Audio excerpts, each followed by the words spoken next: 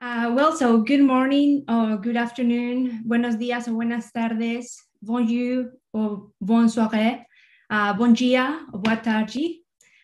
We would like to start our panel by thanking everyone for joining us today, and especially to the organizers for putting together a fantastic symposium once more, and for providing language interpretation this year. Just as a heads up for the audience, we will be presenting in English, Spanish, and French, and you can jump the rooms that you need accordingly. And then before I let my colleagues start, I would like to also thank our team members who are not here with us today. This is only a small representation of the team of the project of programming historians, so I would like to thank all of them as well. And Sarah and Brandon, take it away. Thank you so much, Jennifer. And thank you all for being here today. And actually, Jennifer, if we could jump back one slide, I just wanted to give a really brief overview of where we started from the programming historian and where we are today, to give you a little bit of context. So as this timeline indicates, the English edition of Programming Historian first launched in 2008, really as an introductory resource to Python, but it expanded its editorial team and focus and shifted to becoming a peer-reviewed journal in 2012 with an open peer review process. And in fact, many of these early Python lessons still remain some of our most viewed lessons today. In 2016 and 2017, we brought on the Programming Historian en Español team, our Spanish language team. And in 2019 and 2018, we expanded to include a French language team, as well as to become a not-for-profit company, which allows us to do things like apply for grants. And very excitingly, in 2021, we added our Portuguese language team. So we are now a quadlingual journal, 4 languages. I'm not sure of the exact right prefix there, but we publish in 4 languages, and that has been a really exciting development for us. Next slide, please. Thank you. So Brandon and I are going to speak today about moving from an English language journal to what we're calling a translation-ready journal. And we're going to talk a little bit about the social context and also the technical context around that. Next slide. Thank you. So open access has been at the heart of Programming Historian's mission from the start, and it's been a crucial part of our success as well. It's difficult to imagine, for me at least, having the same global reach as a closed access resource. And indeed, the Programming Historian is global. And as we noted in that introductory timeline, the Spanish language team joined in 2016, followed by the French team, and most recently, the Portuguese team. And I wanted to show a snapshot of what our homepage looked like circa 2012. It was, of course, monolingual. And then what it looks like today, which is the screenshot that you see here. And you can see up in the right-hand corner, we have buttons for English, Spanish, French, and Portuguese, as well as many, many more lessons than we had back in 2012. Our visitor statistics demonstrate our global reach as well. And next slide, please. Thank you. So in the past 12 months, which is what this slide represents, we've received over 1.5 million visitors. And while most of the visitors have been from the United States, the journal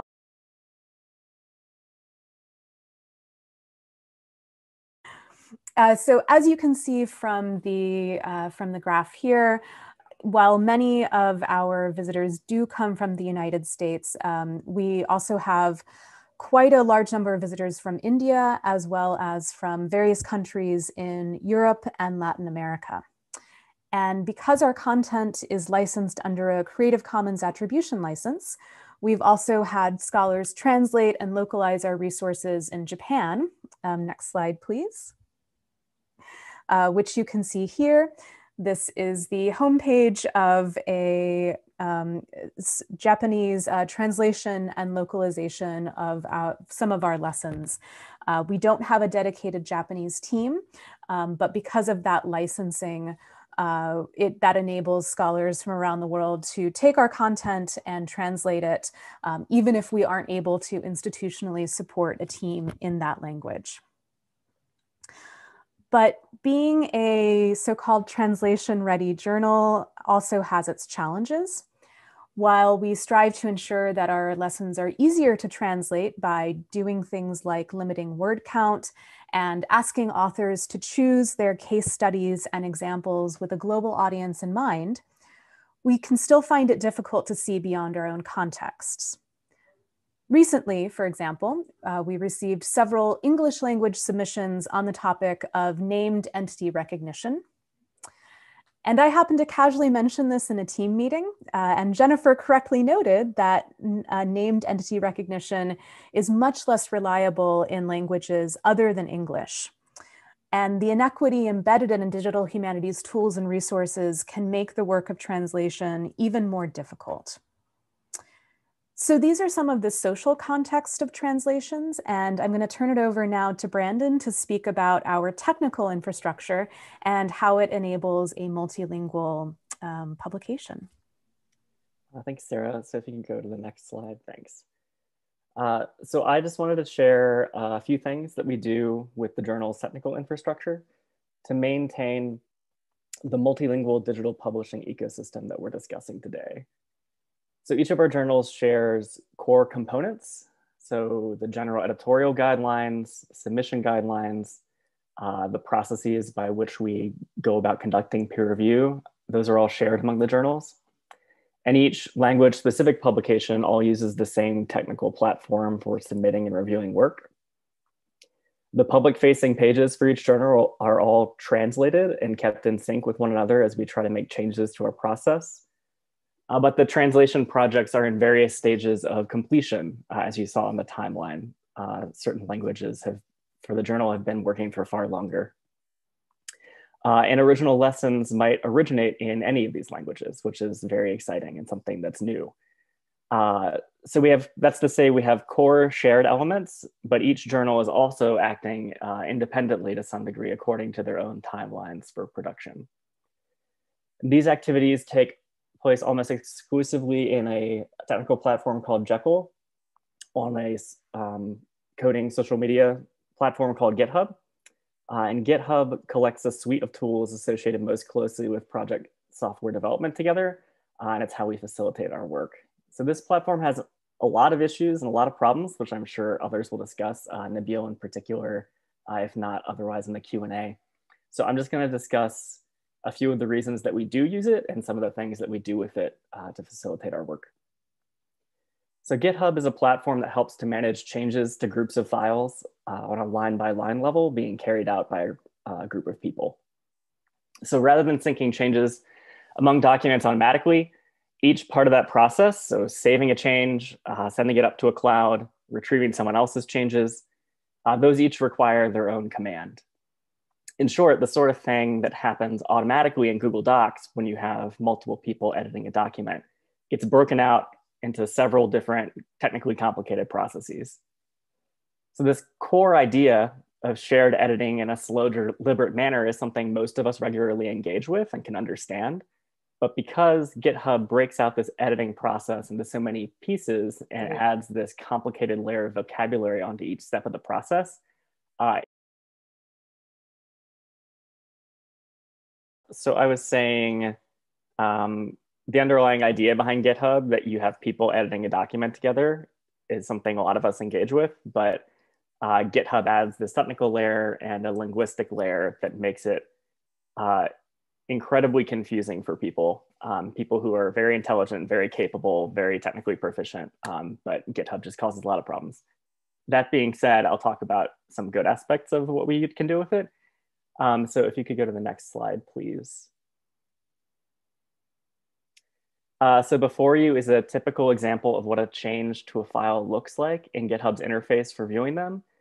So looking at this just briefly, GitHub makes it clear what I changed in a file. So changes in red mean a line was subtracted and green means a line was added.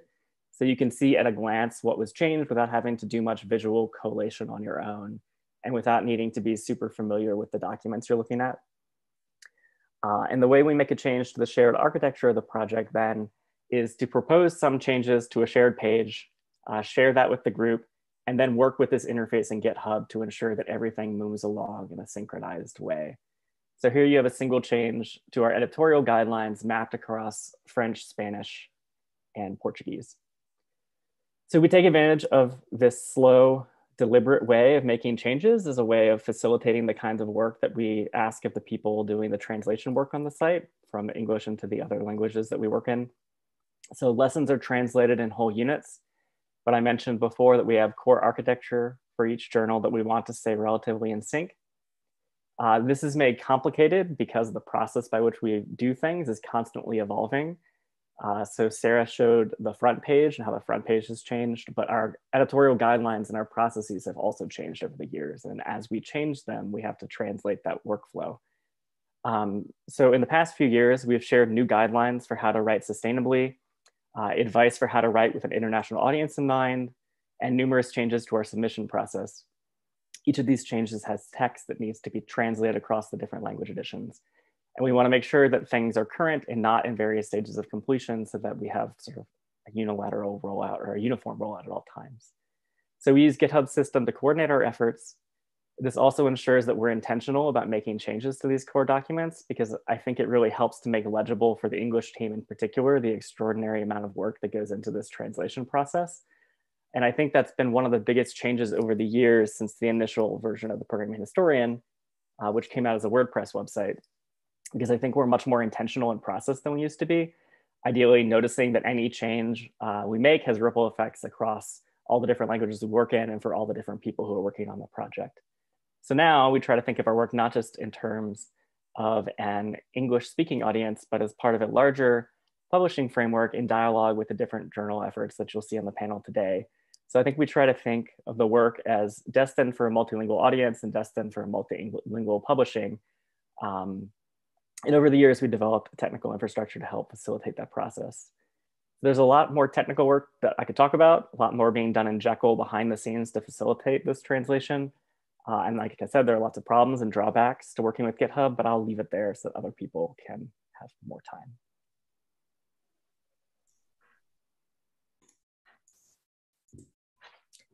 Thank you, Brandon. Now I'm gonna present in Spanish. So I want to get some heads up in there. And I'm going to present about translation is not enough, localized resource writing through community building, to give you a little bit of background about our Spanish journal. Oops. Puesto que las lecciones de Programming Historian tienen una licencia CC BY, como ha dicho ya Sara, en principio cualquiera puede copiar y redistribuir el material en cualquier medio o formato, remezclar, transformar y construir a partir del material para cualquier propósito. Esto incluye el permiso para traducir y adaptar nuestras lecciones a cualquier idioma y contexto, pero traducir estas lecciones no es tan fácil como suena. Con las instrucciones no hay problema, pero no todas las lecciones presentan un método que puede usarse para trabajar con materiales culturales o históricos en español. Y luego no tenemos el mismo acceso a materiales digitalizados para ofrecer ejemplos que reemplacen a los originales. Presentamos brevemente las dos estrategias adoptadas para mejorar esta situación. En abril de 2016 llegó a oídos del equipo de Programming Historian que las lecciones en inglés estaban siendo utilizadas en Colombia y México y surgió rápidamente la idea de integrar las traducciones al español a la revista en inglés. se formó un nuevo equipo editorial y en aproximadamente un año, María José Afanador Yac, Víctor Gayol y Antonio Rojas Castro lanzaron Programming Historian en español tras adaptar la infraestructura y revisar varias traducciones ya existentes, en concreto las lecciones sobre Python. A partir de entonces, se continuó traduciendo material al español con diferentes grados de adaptación o localización de los materiales.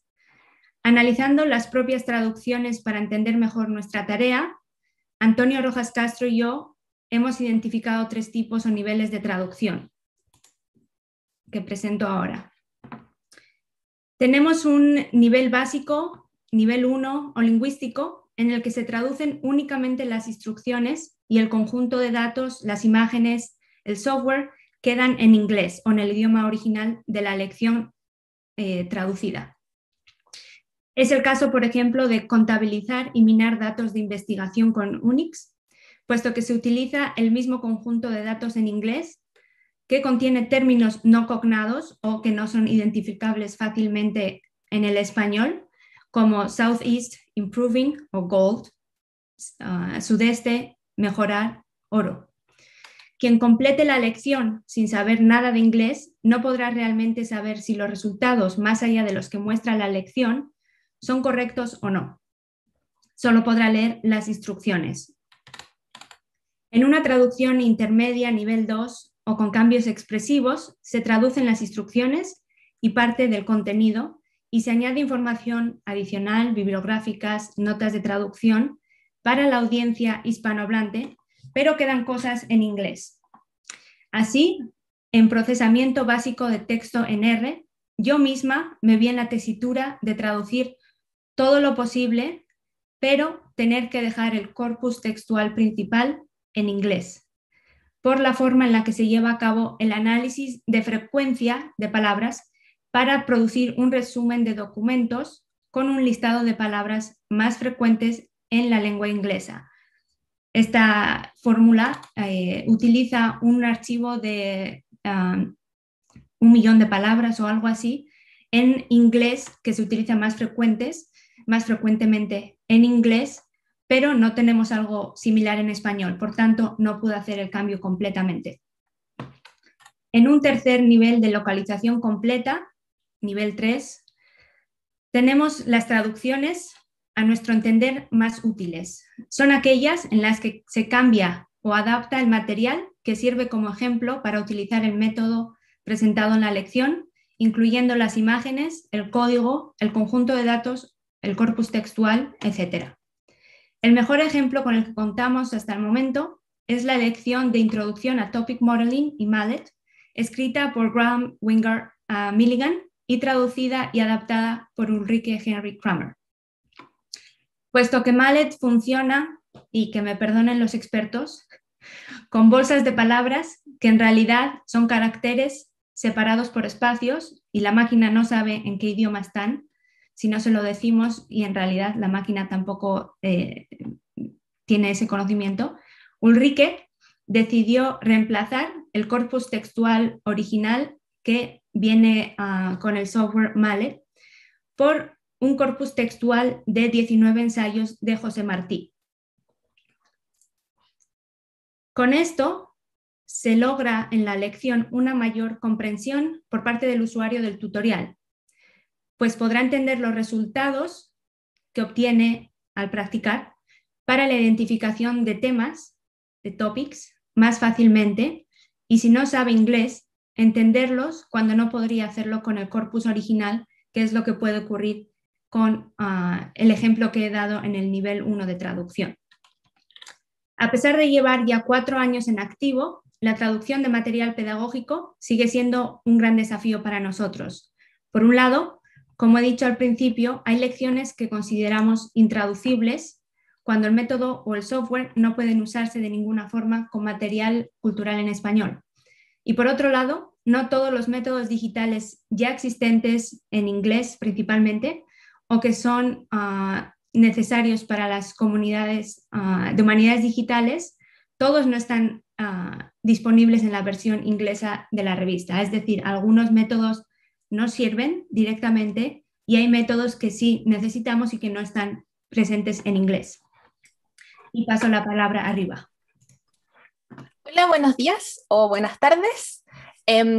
Por las razones que acaba de comentar Jennifer, desde muy temprano en el proyecto hemos tratado de adoptar estrategias que nos permitan recibir lecciones que hayan sido escritas, teniendo en primer lugar en consideración a la audiencia hispanohablante. Y siempre, obviamente, teniendo en cuenta el carácter global que tiene este proyecto. Una de las principales fuentes de recepción de tutoriales en español ha sido el grupo de humanistas digitales que se congregaron en agosto de 2018 en un taller de escritura que se llevó a cabo en Bogotá, Colombia. Nuestros editores María José Afanador Yach, José Antonio Motilla y Adam Krimbull reunieron a 22 practicantes de humanidades digitales de países como Colombia, México, Cuba, Brasil, Perú, Argentina, Chile, Gran Bretaña, Canadá y Estados Unidos. El evento contó con financiamiento de la Academia Británica y el apoyo de la universidad que nos recibió en Colombia, la Universidad de los Andes y la Universidad de Hertfordshire. El evento fue diseñado teniendo en mente desafiar la noción de que las soluciones del norte global son necesariamente adecuadas para las necesidades de los académicos que trabajan en el sur global. Y la selección de participantes se basó en las propuestas de posibles tutoriales para Programming Historian, que abarcaron, por ejemplo, desde la interpretación de fotografías de aviones teledirigidos hasta el diseño de flujos de trabajo de digitalización de bajo costo o la interpretación, por ejemplo, de análisis de redes. De este taller surgió, por ejemplo, la lección Análisis de Corpus con Voyant Tools de Silvia Gutiérrez de la Torre. A pesar de que Voyant Tools es un recurso popular y que tiene abundantes instrucciones en inglés disponibles de manera gratuita en inglés, el análisis de texto no es una tarea sencilla, sobre todo en español, y por eso Silvia preparó el proceso de aprendizaje desde el comienzo, esto es, desde la creación de un corpus en texto plano. Y a partir de ahí se explican varias operaciones realizadas automáticamente por el programa, como son, por ejemplo, la frecuencia, la simetría estadística y palabras diferenciadas, y ofrece actividades para que el usuario pueda explorar la herramienta mientras aprende. Creemos que es un ejemplo claro de lecciones necesarias de la revista en español y que en inglés pueden ser pasadas por alto porque el programa mismo ya contiene instrucciones disponibles. Otro claro ejemplo de la necesidad de contar con lecciones para el mundo hispanohablante es la lección Construir un repositorio de fuentes históricas con Omeka Classic, de Jairo Antonio Melo Flores. A pesar de que Programming Historian ya contaba con 2 lecciones sobre Omeka, traducidas además al español, Jairo profundizó en su uso para fines de investigación a partir del conocimiento que él tiene de repositorios en el contexto de la institución en el que él trabaja. Con la formación de la comunidad de Programming Historian en español, una comunidad de comunidades en humanidades digitales, hemos logrado formar recursos enfocados en las necesidades de los humanistas en diferentes contextos y siguiendo con nuestro compromiso de formar un proyecto diverso y global, pero con conciencia de las particularidades de las comunidades a las que estamos llegando. Muchas gracias. Ahora voy a dar paso a la próxima presentación.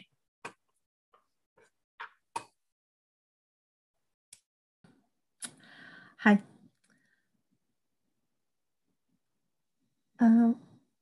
Before I start, I believe I have to choose French in the interpretation because I'm going to speak in French. Yes, that is correct. Okay. Thank you. It's done. Thank you.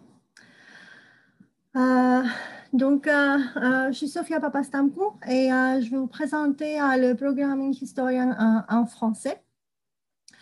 Pour nous, tout presque a commencé, disons, avec un tweet. Thank you, Jennifer.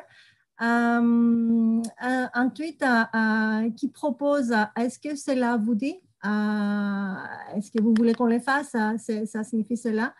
Un tweet qui a été en fait une réponse à un blog post de Adam Krimbull. If we can pass to the next slide, please. Donc, un blog post qui célébrait les 10 ans du Programming Historian et disait, entre autres choses, je vais le lire en anglais, "We have big plans for what might be next.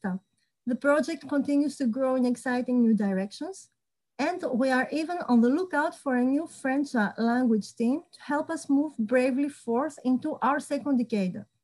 Donc, nous avons lancé très spontanément un tweet en réponse à cette publication. C'est comme ça que le programme historien en français a été mis en place progressivement. Donc, cette équipe a été formée à l'origine en 2018. Tout cela se passe en 2018 par deux femmes. Donc, je tiens à le dire, au début, on était deux femmes à avoir mis ça en place, qui ont préparé l'essentiel de l'infrastructure pour la création du site francophone. Cela, bien sûr, a été fait en collaboration étroite avec le reste de l'équipe du Programming Historian, et tout particulièrement l'équipe technique. Et je tiens à saluer le travail de Matthew Lincoln à l'époque, qui avait mis en place l'infrastructure du site en français, en collaboration avec le reste de l'équipe que Brandon a présenté tout à l'heure. Et bien sûr, nous avons profité pour cela de l'expérience de l'équipe hispanophone qui avait été la première équipe à rejoindre le programme Historian, la première équipe non anglophone.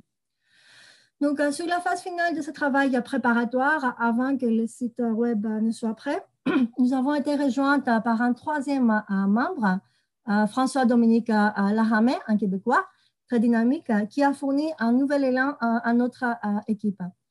Donc, dans les 2 ans qui ont suivi, comme vous pouvez le voir dans les slides, dans la diapo, notre équipe a vu l'arrivée au total, je ne vais pas détailler, de nouveaux membres, mais aussi le départ de 2 de ses anciens. Donc, il y a eu une période, les 2 premières années, où, en gros, pour chaque membre qui arrivait, il y avait un membre qui partait.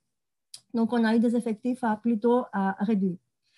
Donc, le travail que nous avons accompli dans les 2 premières années de notre vie a été fait par une équipe qui, à minima, comptait 2 membres, ou tout au plus 4 membres à la fois, toutes temporalités confondues. Donc, en fait, ça, ce n'est pas une nouveauté dans la mesure où l'équipe du Programming Historian, toutes les équipes confondues, est constamment renouvelée à la suite de départs et de nouvelles arrivées de rédacteurs et de rédactrices. Cependant, les mobilités que nous avons observées dans l'équipe francophone jusqu'à l'heure actuelle se distinguent par la durée pas trop longue de l'appartenance des personnes concernées à notre équipe. Donc, vous pouvez les voir en jaune dans la diapositive. En fait, les membres de l'équipe francophone, les anciens membres, sont restés entre 1 ou 2 ans maximum, alors que la plupart des anciens membres du programme Historian sont restés entre 3 et 4 membres. C'est la grande majorité. Pourquoi? Maybe we can see the next slide. Nous avons formulé quelques hypothèses. Nous ne pouvons pas comment dire, appuyer ces conclusions de manière catégorique. Donc, nous formulons quelques hypothèses que ces départs sont bien sûr liés à des motifs personnels. Ça compte toujours. Je parle de ceux de l'équipe francophone. Ça peut être aussi des priorités de carrière.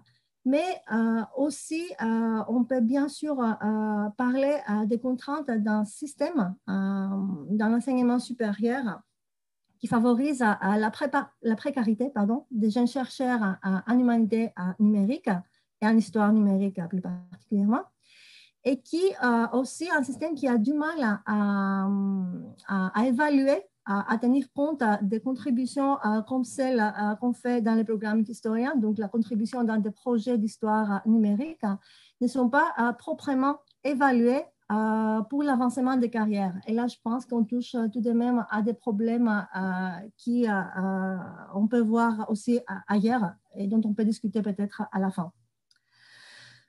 Toutefois, malgré ces obstacles, nous avons mis le programme Historian en français dynamiquement dans le paysage et nous sommes en cours d'intégrer à l'heure actuelle, cette année-ci, 5 nouveaux rédacteurs et rédactrices dans notre équipe avec des profils mixtes et qui ont des situations professionnelles diverses. Pour finir avec les membres de notre équipe, pour le moment, il s'agit de francophones qui sont soit natifs, soit d'adoption, on peut dire ça, et qui vivent essentiellement ou proviennent essentiellement de l'Europe et de l'Amérique du Nord, donc pour la plupart au Canada. À moyen terme, bien sûr, notre objectif est d'intégrer des membres qui proviennent des pays de la francophonie plus large, ce qui sera en accord avec la politique de diversité du programme Historien et avec notre volonté aussi. Donc, pour présenter brièvement ce qu'on a fait pendant ces 2 ans et avec qui on l'a fait, parce qu'il y a eu aussi une communauté très dynamique. Entre avril 2019, date à laquelle notre site web en français a vu le jour, jusqu'à la fin du mois de mars 2021, donc environ 2 ans, nous avons publié 15 leçons traduites et une leçon originale. Donc, nous avons un total de 16 publications. 15 traductions, une leçon originale, notre toute première leçon originale en français. Nous avons pu recruter pour préparer ce travail un ensemble de 12 évaluateurs et évaluatrices pour les traductions. Et je parle des personnes qui sont externes à l'équipe. Nous avons joué ce rôle, les membres de l'équipe, mais nous avons eu beaucoup d'aide de la part d'une communauté, parce qu'on y va à l'existence d'une communauté. Nous avons pu compter sur 10 traducteurs. Qui nous ont fourni 10 sur 15 de nos traductions qui sont actuellement en ligne. Et je tiens à dire, je vais y revenir, c'était des offres spontanées. Ils sont venus nous offrir ce travail. Donc, nous avons été agréablement surpris.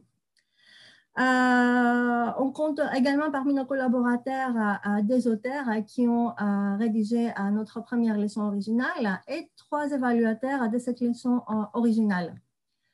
Et pour finir, nous avons un petit stock même des 8 traductions qui sont prêtes à être évaluées ou qui sont en cours d'évaluation pour être prochainement publiées. Et un total de 5, nous avons reçu environ dans 6 mois, 8 mois, depuis le 2e semestre de 2020 plus précisément, nous avons reçu un total de 5 propositions originales.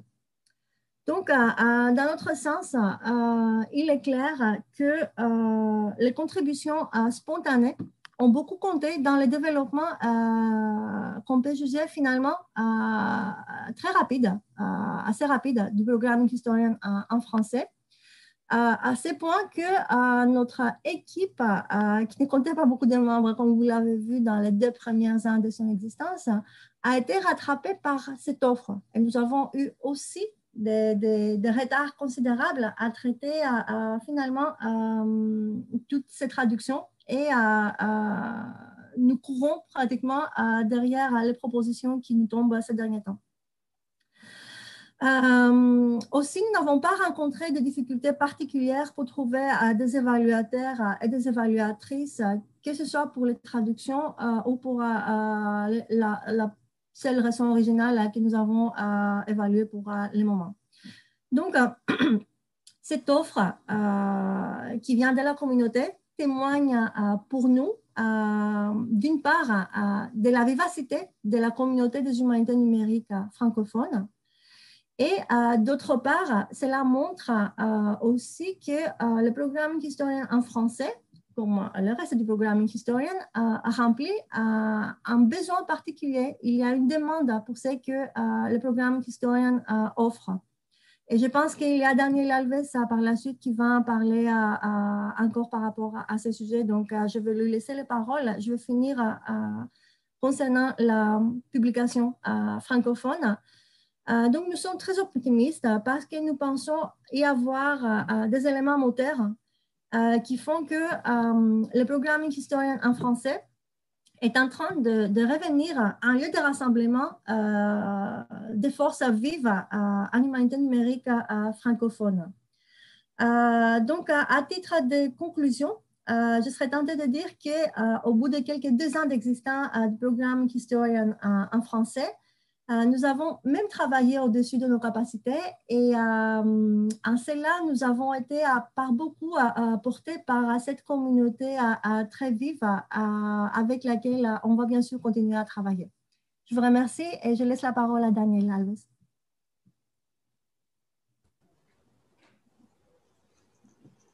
Hi, hello.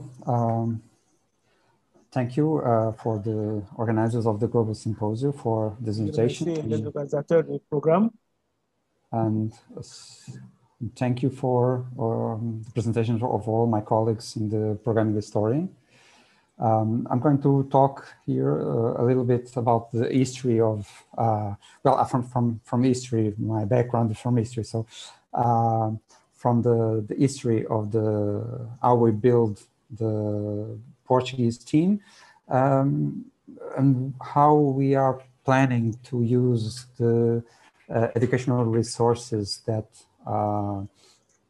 programming historian offered online in our digital humanities courses in Portugal and Brazil. For now, we have collaborations from Portugal and Brazil in this version of the programming historian in Portuguese. Well, it's in Portuguese, but I'm going to speak in English. So sorry for the colleagues, Brazilian and Portuguese colleagues that are out there. So Jennifer, please, the next slide. Thank you. Well, the collaboration with programming historian occurs from a need to develop and sustain a digital literacy curricula across the humanities in both countries. Despite the development of the digital humanities community since 2013 at a faster pace, because we have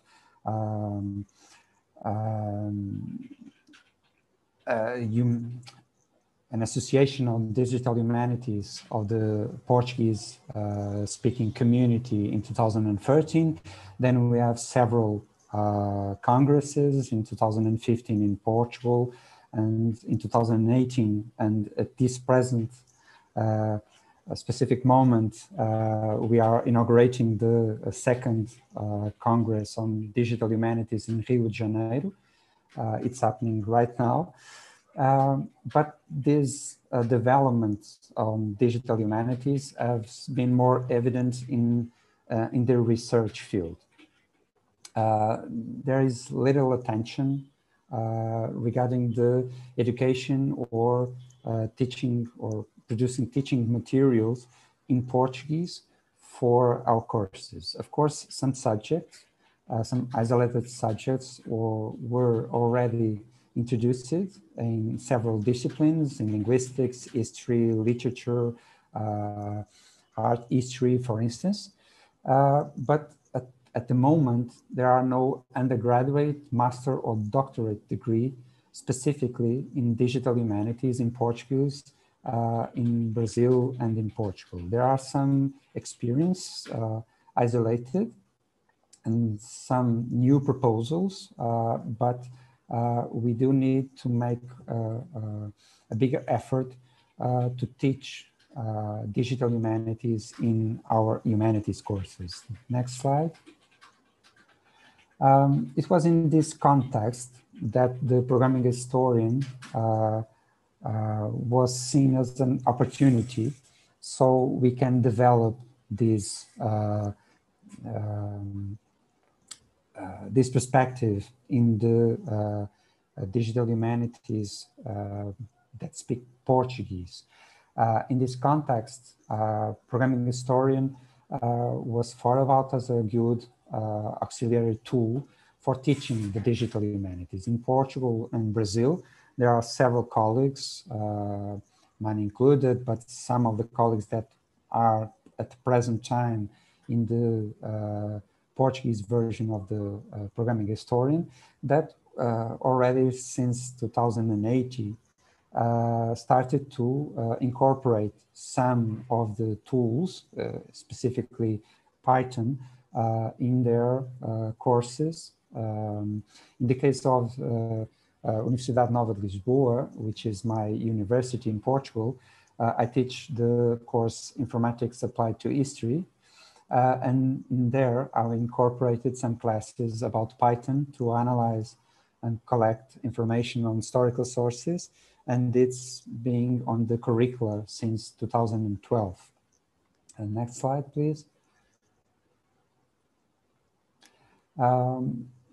With that in mind and seeing that the community was already using the programming historian in English and then the Spanish and French editions, in a Twitter exchange with the programming historian team in 2018, we made a question if it was possible to start to build a Portuguese version. The programming historian team was very enthusiastic with the idea, and then we start put together a team with Ricardo Pimenta from IBICT, with Jimmy Medeiros and other colleagues from Fundação Getúlio Vargas in Brazil, also with Luis Ferla and other colleagues from Unifesp, Bruno Martins from Instituto Superior Técnico in Portugal, and myself and other colleagues from the Digital Humanities Lab in Nova FCSH. In 2020, this initial team grew to more than 20 volunteers that were able to translate all the platform and the first lesson of the programming historian in Portuguese, which was published in January 2021. Starting March this year, we secured a grant from Fundação Getúlio Vargas to help us to translate more lessons and to make a study on digital literacy among undergraduate and graduate students in social sciences and humanities using the lessons of the programming historian that we are going to translate. The next slide, please. And of course, translating lessons from English, as was mentioned by the colleagues from the Spanish team and the French team, is a challenge.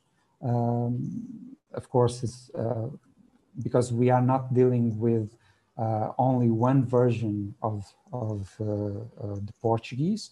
In a simplified manner, we can present the several traditions of Portuguese as branches on the GitHub, then that we have to work to merge in one file, one final translation.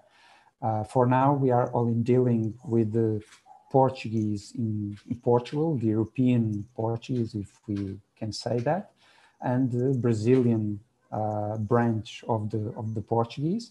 But of course, in the future, we would like to incorporate colleagues from Africa and from Asia, because also there are several countries that use the Portuguese as main language.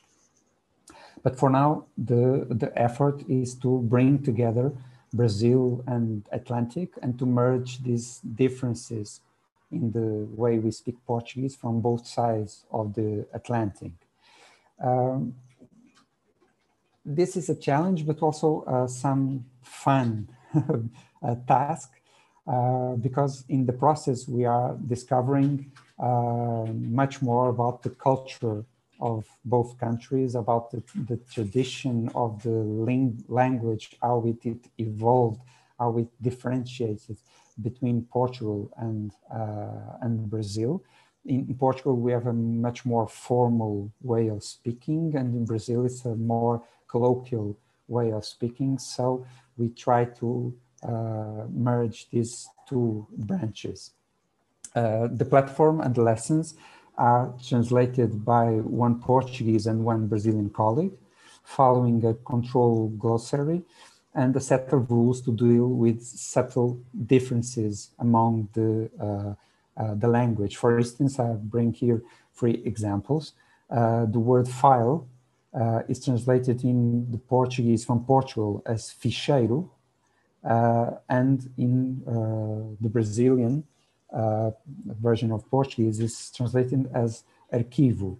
Well, arquivo in Portugal also means historical archive.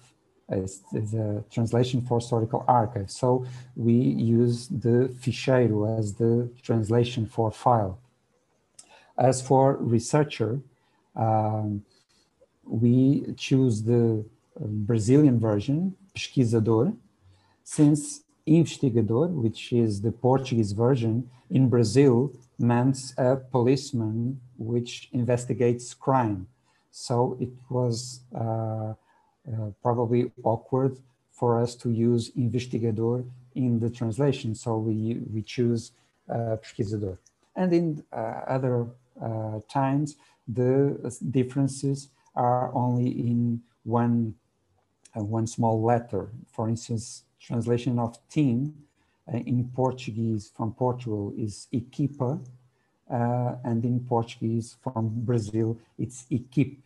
And we choose the Brazilian version in this case. The final slide. So in overcoming this language barrier, because we know that most of the programming languages, most of the software, most of the technical terms are in English, and that makes it more difficult to produce teaching materials, to introduce in our courses digital humanities. We've thought about this translation effort that we are incorporating in the programming historian as a way for us to help to facilitate a digital transformation in the teaching of digital humanities in Portugal and Brazil. Of course, we are making a very small step, but it's a step to overcome the language barrier in the use of the technologies and to try to develop more a critical view on the objects, methods, and digital resources without the need of us to concern with the translation of concepts and the instructions that the other 2 teams already mentioned. So it's a first step. We started on January. We only have 1 lesson translated. We have 6 lessons, 5 or 6 lessons already being translated and reviewing, and we hope to make more contributions along this year for the programming historian. So thank you for your attention.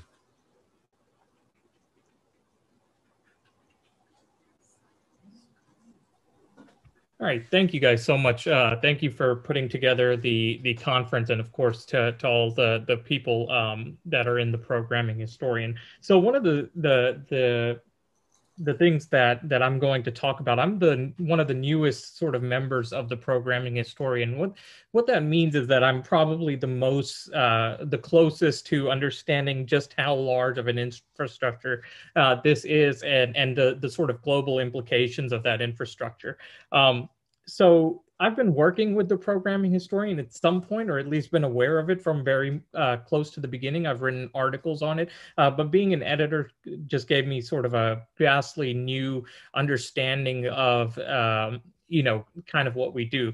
So Sorry, next slide. So one of the things that we talked a lot about is, one of the things that we talked about is just sort of our technical infrastructure. So there's kind of a joking comic about XKC from XKCD, which, talks about what Git is and what GitHub is. So if you're not familiar, maybe a lot of people in digital humanities probably are familiar, but it can be extremely complex. It was originally designed as a way to manage development in the Linux kernel, and after that, it's sort of become a norm for software development in general.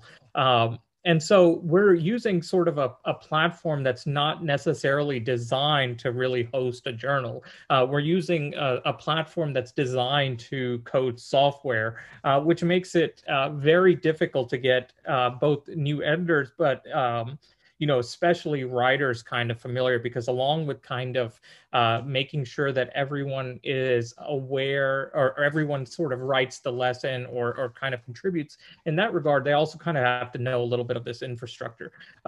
Sorry, next slide.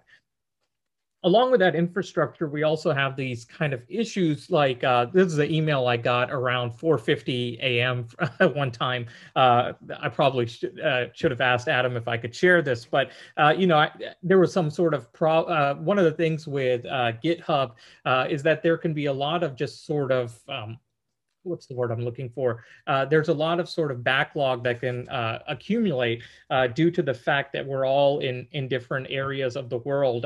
So, sometimes at 4:50 a.m., I could be holding up our whole team without necessarily knowing that. And a lot of us are in the North American region, or at least in the European region, but for many people that are in sort of time zones where it's nighttime, and stuff like that during the times that most of us are working, issues like this are probably vastly worse than they are for me. So next slide. The other kind of thing is that we've developed this infrastructure not just as Brandon talked about as a way to just do the peer review process, which I'll kind of briefly get into, but also to run the website itself. So somebody that's involved in this is kind of also seeing our infrastructure bare, right? So they can see how we've created the site, but at the same time, we're running into that problem where that same infrastructure is the way that we're peer reviewing our journals, and our editors are expected to know how to kind of grapple with that. Next slide.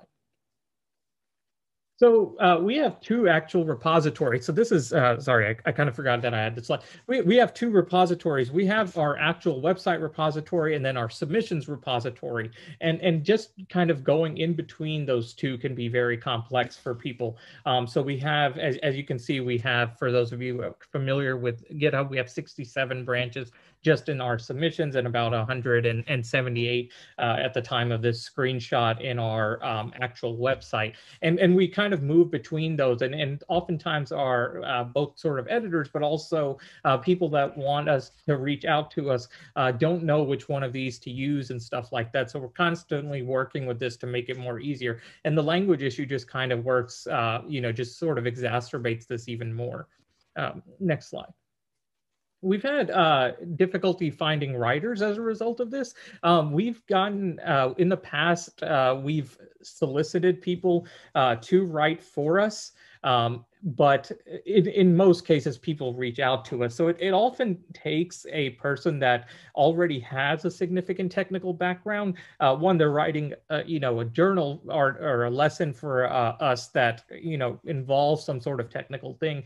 But the fact that they also need to sort of learn all this infrastructure, and the fact that come up with these ideas and all that kind of stuff, just like you would in a regular, regular journal, quote unquote, makes it very difficult to us to get writers. So a lot of times in the past, or a few times in the past, we've had people, we've kind of given out these calls, like if anyone's interested in writing one of these, please reach out to us. But we don't necessarily get the same reaction. Most of the people that out in the sort of global DH community, most of the people that respond tend to speak the English language, and they write with that with the idiosyncratic nature of that language, right? Next. So we are an open peer review journal, and that also deals with some cultural issues that we've come into. A lot of people are in a position where this open peer review process is very difficult for them. So this is both sort of an FYI, but you know, a real problem. We do allow people to send their stuff in closed peer review. From what I remember, I definitely wasn't involved in any of these. So some of the people that are been in the programming historian a little bit longer might be able to talk about this, but the open peer review process is very culturally ingrained and you know, deals with some of the power structures that we have internationally, right? So certain universities and some faculty members, you know, feel more comfortable kind of doing an open peer review, and then many people, you know, are very uncomfortable, and that, you know, is not just an issue of nationalistic or, you know, cultural issues. There's also a lot of identity issues, as you might imagine, where, you know, certain people are more based on their self-identifications or people's perceived identifications of them, more comfortable with kind of putting out this work in an open peer review process. Next slide.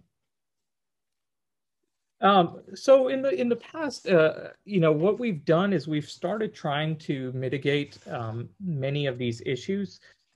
We've developed, and the programming historian, when I joined, had developed a large deal of guidelines. So we have editor guidelines, we have author guidelines, translator guidelines, technical contributions, reporting a bug. So anybody can actually see in sort of the motto that we have to kind of keep everything open, you can see sort of our onboarding process and what that looks like. So if you're ever, you know, want to get a larger detailed analysis of this, you're more than welcome to see some of these guidelines. But what you'll see is that we not only have issues about how the community should or how we should interact with the community, so issues of sort of ethics and stuff like that. We also have issues of technical infrastructure, and all the editors are required when we join to contribute in some regard, because that's really how we're going to be able to work with our authors and the people that are you know, providing us many of these lessons, is through this sort of technical infrastructure. So I do encourage you to kind of take a glance at that from for audience. I do encourage anybody that wants to take a glance at that to kind of you know, go ahead and do that, because you'll see that while, you know, the relationship between editor and journal, and we kind of want to publish this as a journal, right? And we're in the, again, the directory of open access journals. You know, people, when you put that on your CV, a lot of people are thinking a vastly different skill set that you're bringing. And again, that can deal with issues of nationality and globalization, right? Where certain people are provided credit for much of this work increasingly in the United States. But as you heard from some of my previous colleagues, there's not that sort of robust digital humanities infrastructure. So many people are not getting credit for the sort of technical work that they're doing along with their editorial work in sort of a more you know, traditional journal where you kind of edit some things and reach out to reviewers and stuff like that. The other thing we've put together is a shadowing process. So we've started to get to the point where even these editorial guidelines can get pretty complex. So we've developed a shadow process, and that deals with normally we're in sort of editorial groups based on language, but it's very hard, I think, at the same time to kind of contribute to multiple language. So really, the people that might benefit from they have sort of a bilingual background and they're able to kind of translate freely. They don't necessarily at the current time, right, have the same sort of overlap that I think that in the future we'd like to sort of have. And the last thing is that a lot of this just takes time. I mean, you see up there that we have a report a bug feature. Now that's sort of a thing you would find on most websites, but that's actually something we do as editors. We also try to deal with bugs. Now we won't diagnose your computer or anything like that, but there's a lot of people that reach out to us. So just the other day, I had to install a variety of software just to kind of deal with a bug based on the operating system the person had and all that kind of stuff. And many people in the, even small stuff like that, where in the United States, many humanities scholars are using things like Macs or so on and so forth. And whereas a lot of people in sort of the global south oftentimes are on Windows or Linux computers. And so we're running into that issue as well. So you can see that this kind of large technical infrastructure makes it really difficult for us to kind of have this global phenomenon. So it's not just the issue of translation. There's also all this kind of technical issue that a new editor would have to kind of join. I mean, we try to make that as easy as possible, but I think it would be disingenuous to say it's as easy as it could be right now. So this is something we're constantly working on. So I'll end it there because I know that we're running a little bit behind on time and we have one other person. So thank you for the opportunity to speak with you, and I'd be happy to take any questions anyone has during our Q&A session.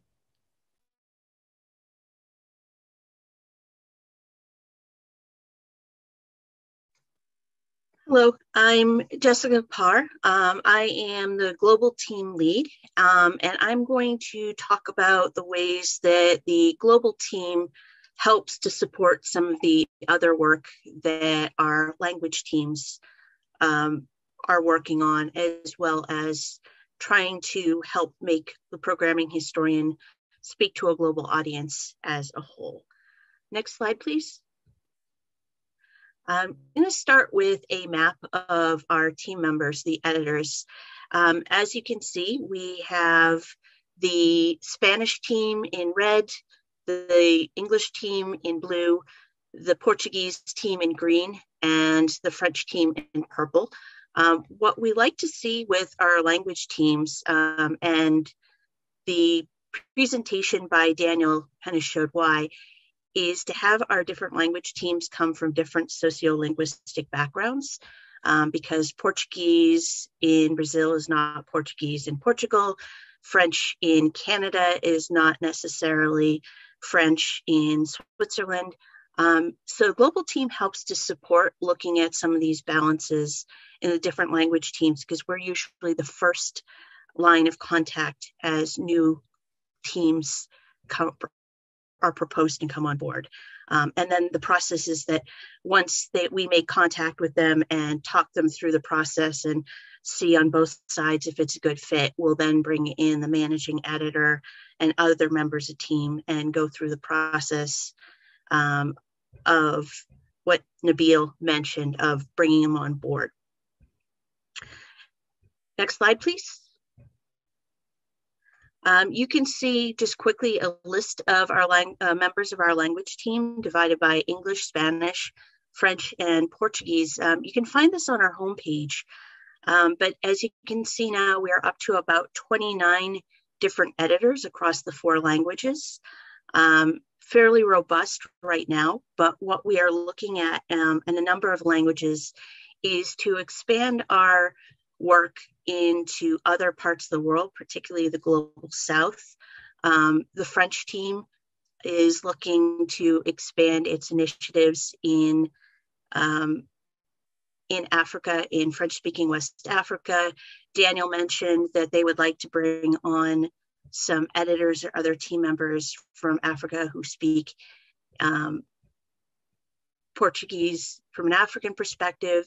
English language team has talked about working with folks from Africa who are primarily English. Traditionally, the way that we have done this is to start with some workshops along the lines of what Riva mentioned in her presentation. Riva and Adam ran the workshop a few years ago in Bogota, Colombia, that was intended to attract Spanish speakers from a number of different countries in South and Latin America, in order to both to learn some of the tools, and then the guideline was for them to eventually, hopefully, write what would become a peer-reviewed publication for us that originated in Spanish. The Portuguese team is working on some of that on both basis of the grant. French team has also been working on grant initiatives to do that as well. But of course, the global pandemic has slowed down our ability to hold workshops on the ground. And we hope as these things subside, as conditions improve and the epidemic is under control, that we can start to bring some of these programs up again. Next slide, please. One of the other initiatives that we help to support, in addition to grant writing and helping to develop workshops and trying to identify new teams to come on board, new language teams to come on board, is to look at ways to better facilitate the work between our teams. So to make sure that our language teams are not siloed, at least excessively, so that, you know, the English team is not in their own silo and the Spanish team is not in their own silo, the French team is not in their own silo. And we've talked about trying to both to document some of the processes that Daniel has mentioned with trying to navigate between Portuguese in Brazil and Portuguese in Portugal, because we want to, we expect this problem to come up again and again as we grow. And having some documentation about how we resolve these issues, we think will be able to help us to work out problem solving better in the future. And one of the ways that we have documented some of the work that we have done, other than publications ourselves, has been through our blog. You'll notice here I have a screenshot of a blog written by Riva, Quiroga, and Jennifer Isasi about their process of equipping editorial team for programming historian in Spanish. Just below from January was the blog that Daniel Alves and Jennifer Isasi wrote about documenting the launch of our Portuguese team early in January. And this is some of the continued work we'll do, as well as looking at trying to help streamline the process of onboarding and training new editors. One of Nabeel mentioned the need to have have shadowing editors. So we'd have people follow the possible new team members, follow the editors, learn the process of our GitHub repo, learn our editorial procedures, learn our technical procedures, which, as Nabeel and Brandon mentioned, is not a small, light, or necessarily easy process for all. But what we would like to do, because that does place a very heavy burden on our editors for efficiency, to find new ways to maybe centralize some of that training so that we're not putting as much strain on individual editors, and also to facilitate more multilingual training across the GitHub to help improve the siloed nature across the different teams. Next slide, please. Yes, and Riva has posted an open call for Spanish editors. So if you are if you are a Spanish language DHer, please check us out. So finally, what the global team does is overall try to support the program historians' goals of having an academic journal that speaks across linguistic and academic cultures, to provide open access pedagogical resources that translate globally, and to help build up a community of communities. So not just members who are currently on the team of the programming historian, but members of the global DH community to work with us together to help make this a true partnership across the world. Thank you.